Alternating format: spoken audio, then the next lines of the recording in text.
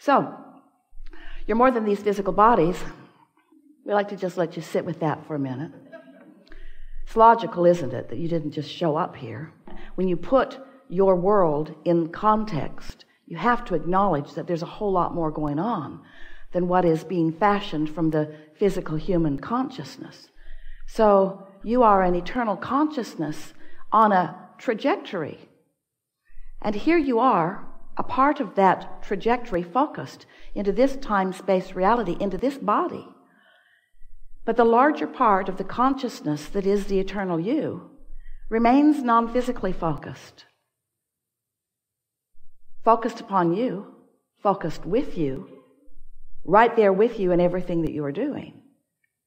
But the non-physical part of you, that eternal part of you,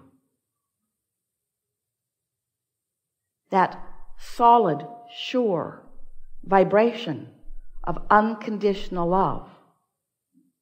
You got to say from your physical format, oh, well, yeah, pretty easy to be unconditional when you're not here where the conditions are. Exactly.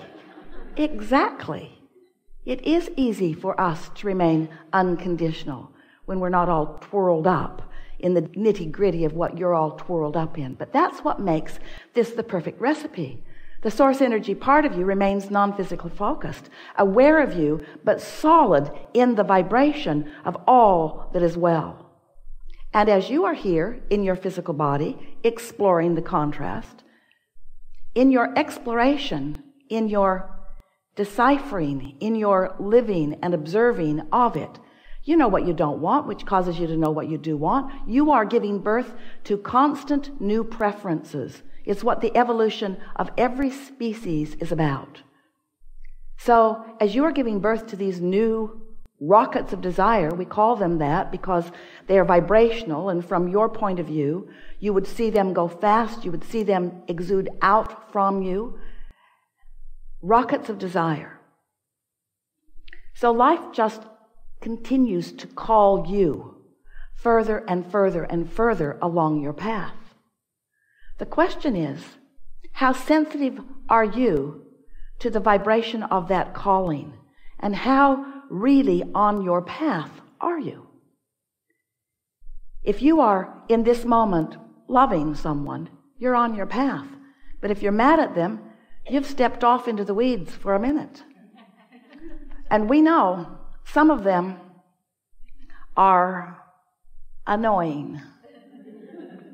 Some things that people do, some things that people think, some things that people think about you, some things that you are focused upon are hard to take. They don't feel good when you focus upon them. But we want you to leave this room fully understanding that the reason that they don't feel good when you focus upon them is because the larger part of you isn't focused upon them. And your attention to them is taking you from your path. Now, when anyone starts talking about a path, it makes you squirm a little bit because it sounds like, oh yeah, so it is all pre-decided for me. Somebody already figured it out, and here I am, a puppet on a string, looking for my path. And we say, exactly. No, we don't say that. It's not like that at all. Here you are in your physical body, carving out your path. You're carving out the path. But yes, you had intentions when you came into this physical body that were the path that you were walking along when you made the decision to come here. You knew that you were worthy. And when you get off that path, you feel awful. You knew that you are valuable. And when you get off that path, you feel awful. You knew that this was going to be a wonderful experience. And when you get off that path, you feel awful. You knew that you are the creator of your own experience. And when you get off that path, you feel awful. You had all of these intentions, all of this knowing that you have amassed from life. And the source within you stands in complete knowledge of that path. So here you are in your physical body, making decisions, all kinds of spectacular, detailed decisions. And as you make those decisions in vibrational alignment, in other words, you can be or do or have anything that you want and feel wonderful as long as you're not mad at yourself while you're doing it. That's off your path. You can be or do or have anything, and the source that is within you will support you completely, and you will feel wonderful. Unless you're mad at someone else, unless you're condemning something else, unless you're looking right at what you do not want and making that a lifestyle of vibrational habit. And that's really what we're talking about. We're talking about the vibrational frequencies, or the thoughts, or the energy. These words are all dovetailing, that you are generating. There is a powerful law in this vibrational universe of which we are all a part. We are calling law of attraction. And what that law is, it is the manager of the vibrational frequencies of this universe. It's the manager of the thought vibration. It's really the manager of all vibrations. But in the context of this gathering, when you think a thought, law of attraction responds to the thought that you're thinking and brings you other thoughts that match it, other thoughts of same frequency. So when you focus upon the well-being of something, law of attraction will bring you more thoughts like it. When you focus upon the not well-being of something, law of attraction will bring you other thoughts like it. And as you focus there in those early stages of those easy thoughts, law of attraction will bring you more thoughts like that until eventually you will have a significant enough vibrational pattern or trajectory going with that thought that you might even say, I believe that. That's all a belief is. A belief is just a thought you keep thinking. That's all it is. In the early days of interacting with us, Esther argued with us about that. She would say to us, Abraham, but it's true. I know you don't think I should think about it, but it is a true thing. And therefore, doesn't it deserve some of my attention? And we say, there are so many things that are true that you want to practice until you believe them and until you attract them, until you live them fully. And there are some things that are true that you don't feel that way about. Just be discerning. Be a selective sifter. Choose what you think about. But Esther argued, and some of you do too, but Abraham, sometimes I do not think I am choosing this thought. I think this thought chose me. And we say, we know how that feels when you get that momentum going. When you get a certain amount of momentum going, it plays out. The laws of the universe that you know, the laws of physics, you know, it's like that. Put your car at the top of the hill. San Francisco is what comes to Esther's mind because she could not believe those hills that people were actually driving up and down. Put your car at the top of one of those hills and take it out of gear, take the brake off, and just test to see what the laws of physics are about. Just nudge that car just a little bit from behind. Just nudge it. And watch what happens next. There's no question about what will happen next, is there? The weight, the gravity, the inertia, the laws of physics are known by you experientially. You know what's going to happen to that car. But if you come to your senses and say, oh wait, I already know the outcome of this, I choose something different, so you step right out in front of that car and it bumps up against you, it stops. The momentum stops right there, doesn't it? You wouldn't want to be at the bottom of that hill, stopping that momentum.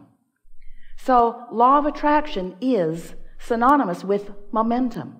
Because when you give your attention to something, law of attraction will bring more and more and more and more and more. That's why you want to be discerning about what you think about. And it's also why you don't want to be at the bottom of the hill trying to stop your thoughts. That's when Esther said, my thought's thinking me, Abraham. I know you think I should think otherwise, but this thought has got hold of me big time. And we say, yes, sometimes it happens that way. And you really want it to happen that way when it's thoughts that are of benefit to you. You really want those thoughts to have hold of you when it's thoughts of your value, of your worthiness, of your worth, of the value and worth of others.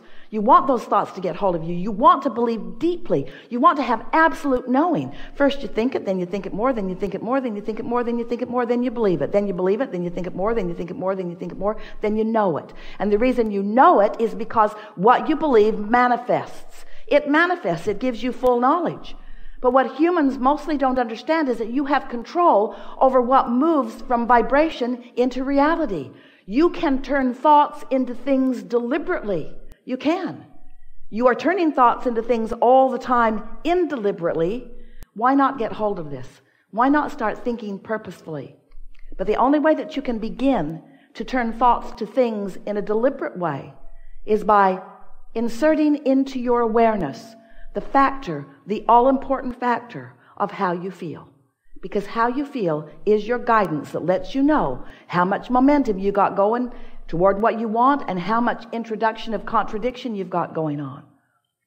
One of the things that you have going for you, there are a lot of things, but significant to this topic. One of the things that is really beneficial to you, and we love you so much. You know what's coming next. When we tell you we love you, we're preparing you for hearing something. One of the things that you've got going for you is that you are, did we tell you we love you? You are fickle and frivolous with your thoughts. And the advantage of that is you don't get hold of any thought, wanted or unwanted, and stay with it very long. You are distracted. Ooh, shiny.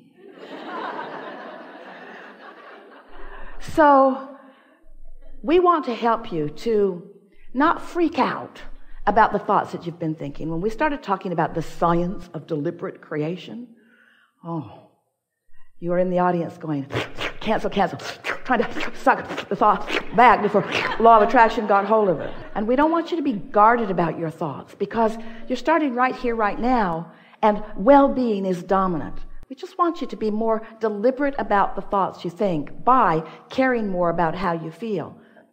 And it's helpful to understand how it all fits together, isn't it? So you were source energy and still are, but a large part of you remained in that non-physical place. The largest part of you is still non-physical, while a part of that consciousness is here with you. So here you are in your bodies. You are beautiful. You are brilliant. You are exploring. Contrast all around you, knowing what you don't want, knowing what you do want, and continually adding new preferences to the whole of that which you are becoming. So that non-physical part of you resides in a vibrational reality. We've been calling it your vortex or your vortex of attraction. It's your vortex. It's a vibrational version of you. It's the vibrational version of you of all that you want that has full potential of manifesting fully so that you can see it and hear it and smell it and taste it and touch it, and others can too as they behold you.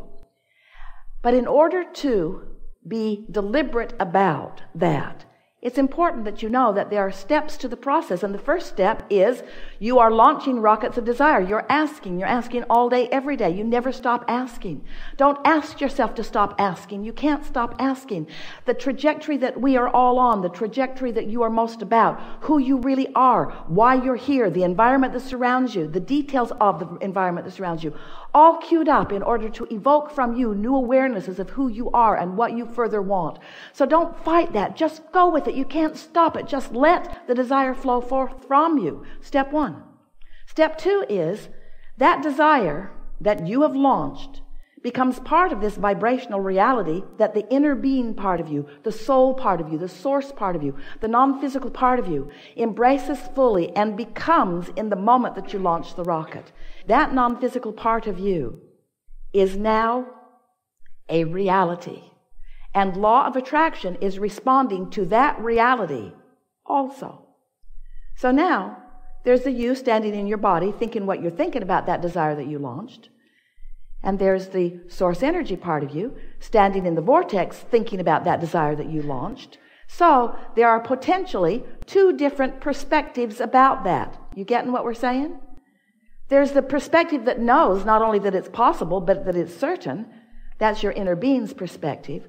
Knowing that the path will unfold, knowing that you will find your way, knowing that it will be really fun going toward it, and knowing that you're going to like it when you get there, but knowing that it's not just getting there that it's all about, it's the journey on the way to it that life is really about. That's what your inner being knows. That's what your inner being knows and bees about the desire that you launch.